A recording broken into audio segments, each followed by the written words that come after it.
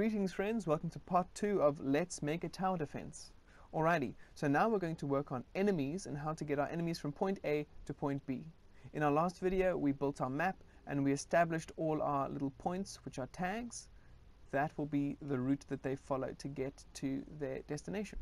Alrighty, so first we're going to get ourselves an enemy. So I think we'll go gadgets, gameplay gear, and we'll just get a super basic. We'll go into blank puppet collection and we'll get a basic puppet.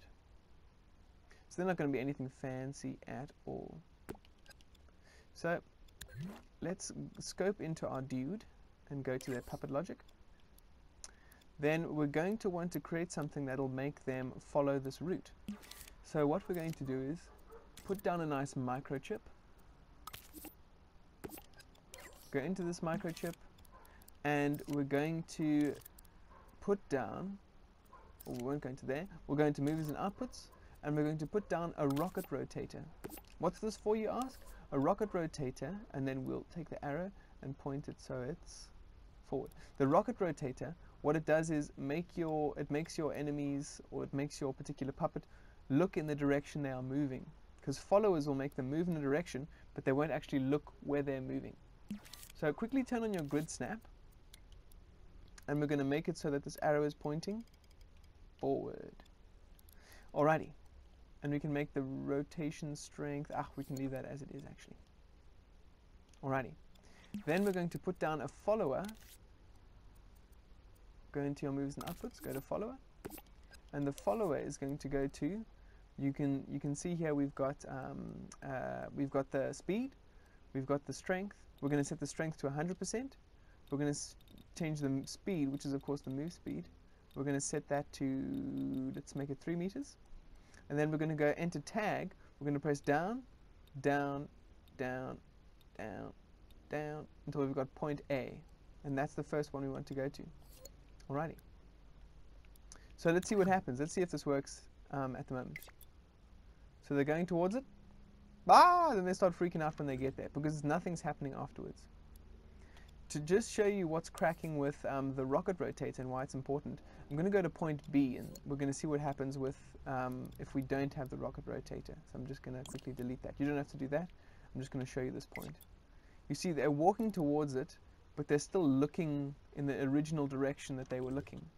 So that is why we have a rocket rotator. Because now look, if they go to point B, they're going to look at least in the direction of it as they're moving towards it. So that's what we want. But as it stands, they can't really get from point A to point B very nicely. They kind of go in this whole weird path. So we're going to set this back to point A using up on the D-pad. And something we're actually also going to do is set the move speed to 1. Alrighty. Trust me on this, just set that to 1 for now. Then they're going to move towards this thing, and then when they get there, we want them to move from point A to point B. So let us put down a trigger zone. And our trigger zone we'll put it fairly central towards the middle of our puppet. We'll make it a bit smaller. Whoops, not the whole puppet, mind you. We'll just make the zone a bit smaller. If the grid snap is annoying you, and it's annoying me right now, you can just turn it off again. So I'll make the trigger zone about so big. Then we shall go things to detect, tag. What tag are we going to detect? Well, point A, so that when they get to point A, it's going to say, okay, I've found point A, we are now there. And it's going to go to point B. But to make this just a bit more structured and make a bit more sense, we're going to put down a selector. And in output A, we're going to have it powering follow it. So in other words, the first thing it's going to do is go to point A. Then when this trigger zone detects that they're at point A, it's going to make us do the second thing, or go to output B. And output B is just we're going to clone the follower for point A. We're going to scope into it, and we're going to go point B. So in other words, the first thing this thing is going to do is go to point A. When it goes to point A, or when it's near enough to point A that it gets triggered by the trigger zone, it's then going to activate part 2, or it's going to go to the second sort of option, second output, and that's to go to point B. Let's see if it works. Okay, he's going, he's really slow. Ugh, goodness gracious. Here we are falling asleep. But there, now he goes off to point B. The reason, friends, that I made the speed 1 is because it's useful if you want to make a value slider. So, here's another pro tip. We're going to stick down a value slider, make this canvas a little bit bigger, maybe move this rotator out of the way. And we're going to go to our value slider, and we're going to go minimum value, we can keep that at 0. Maximum value, we can make it, let's say, 5. Then we're going to connect the value to the speed of this. And we're going to do it for both of these, actually. I'm going to do it for all of the following followers, all the next followers that come. And we're going to change the speed here. So let's set it to 2.5. I'm going to go in here. Oh, I don't know what's cracking there at the moment, actually. Alright, let me just delete this and see that this is all good. You see, I set it to 0.9. Set it to 1. And it will make it 2.5. Hey! You see, this is also messed up now because I didn't set it in the beginning properly. So you set it to 1. Because the reason why you set it to 1, friends, and you connect it to speed.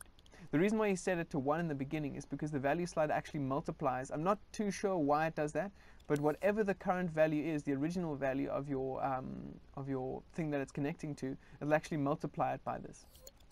So if it's got 1 there, it'll multiply it by 2.5, so it becomes 2.5. So there's a pro strat for you, friends. And this way, you can change the speed that they walk to everyone simultaneously without having to change the speed of like every single follower that you've got. In case you're like, man, my character's moving really, really slowly, so now I'm actually going to just, you'd have to go to every single follower and change the speed there. So this is a way that you can change their whole move speed in all together, all at once. Alrighty, friends. So to get to point C and D and E and F and then the ultimate goal, we'll pretty much just carry on the way we have been. So let's do this together now. We'll do it pretty quick because we know what's cracking. So we're going to copy this trigger zone. So when it gets to point B, press down there. Then it'll go to, oh, we don't actually have a C yet.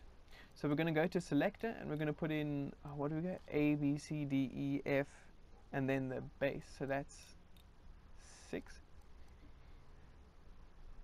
And then the base, that's 7. Hope my maths is correct. Whoa. Good thing this isn't a maths tut, lol. Alrighty. So when we get to point B, it's going to take us to C. And let's go C. Make that here. Make it point C. And we'll continue just as we've been doing. Trigger zone. When we get to point C, then we're going to want our friend to then start going to point D.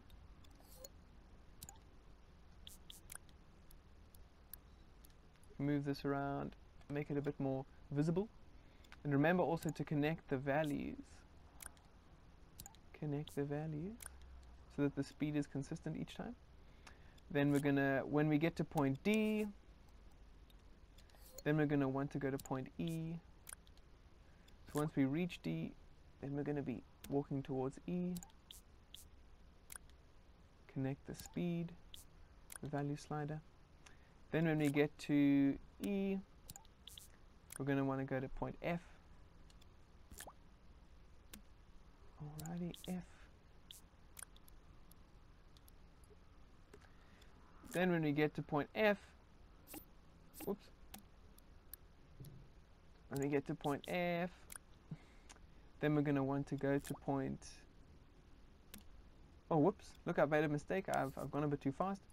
When we get to point, let's just go back here. When we get to point D, we're going to want to go to, when we get to point D, we're going to want to go to point E. See, I've been working a bit too fast here. Point D, then when we get to point F, oh wait, sorry, E, wow. Guys, my alphabet is it's not doing well at the moment. When we get to point E, we go to point F. Then when we get to point F, it is F, ne? Yeah. Then when we get to point F, we're going to want to go to point what's it called? Enemy goal. There we go. So I got a little bit mixed up there, but let's just go over it again. So when we get to point, so first we're going to point A. When we get to point A, we're going to the point B. Then we're going to go, when we get to point B, we go to point C. When we get to point C, we go to point D. When we get to point D, we go to point E. When we get to point E, we go to point F. When we get to point F, we go to the enemy goal, or point G, if you will. Make sure to also connect this. Cha-ching. And make sure when you connect it, you connect the selector to the power port, because that's saying, okay, this follower is now getting powered, and you connect the value slider to the speed input, the one on the left. Oops, you see? So I did it wrong there. I connected it to the power point by accident. Connected to the speed. Let's see if it works. Whoops. Okay, probably shouldn't go play at the moment. Let's go right analog in R3 to see if it's working. Point A, alrighty. Point B, point C, point D, point E,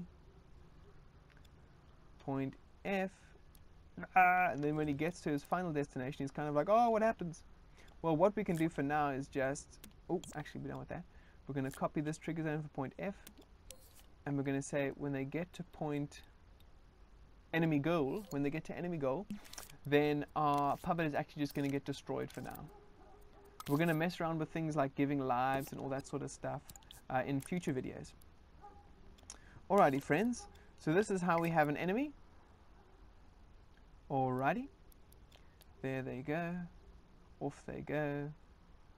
Onwards they go. Onward. He's going. He's going. He's getting through this tower. And there he goes. Alrighty, friends. So that's how we make an enemy follow a route.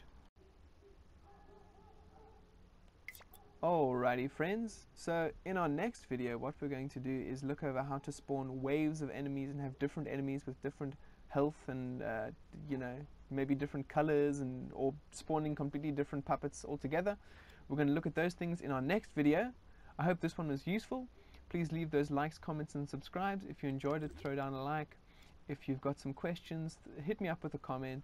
And yeah, I hope we can get through this. It's going along pretty well at the moment. It's coming along quite nicely, and I can't wait to get stuck in with the next one. Thanks, friends. Hope you have a good one. Peace out.